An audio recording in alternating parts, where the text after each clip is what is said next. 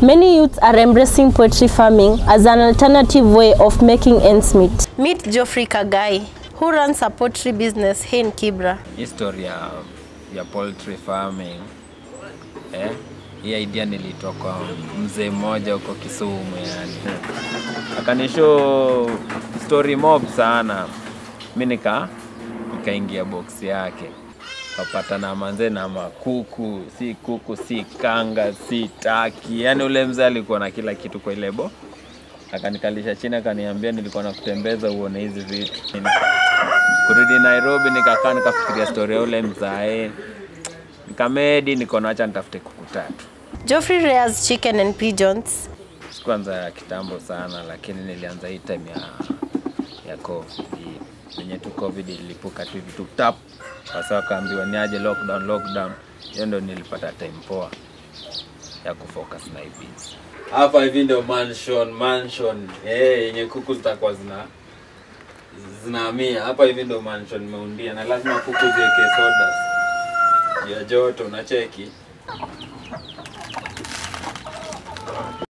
He sells them at a price range of 300 to 1000 shillings. Si biz inapatia mse stress ya kustart. Hizi ni kuku, si ati ni kitu kama ng'ombe ati inakupatia stress mara ukafanye ukang'ang'ana kutako hustle do ya kuanzisha hiyo mradi. Hii ni kuku, kuna kuku hadi za 50 bob unaona, kuna za so.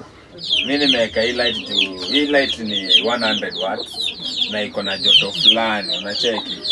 So ikimulika hapa inazipatia light na bado inazipatia hiyo joto. Saa mimi nauzia mse yote. Anakula nyama ya kuku, kienyeji, oriji. Bora tu maodo, mimi nakushika. Although poultry farming is one of the best businesses, but also it comes with a lot of challenges. Challenges manze ni time yenye ile ugonjwa wa kuku imekaa. Unapata imekaa off guard kama bado hujazidunga dawa. Umecheki. Kuku pia ni vitu ni kama mtu. Zinapewa dawa, zinafanywa nini.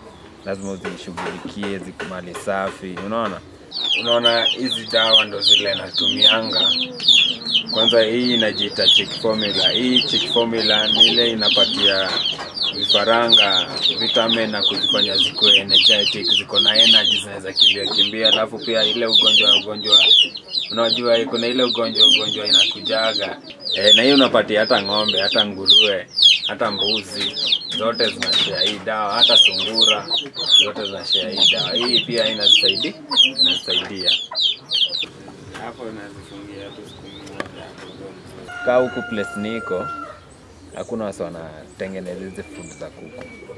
Sasa inabidi mimi mwenyewe nanunua mahindi nazitengenezea ama na hustle njia nyingine ya collect food kutoka kwa mavibanda.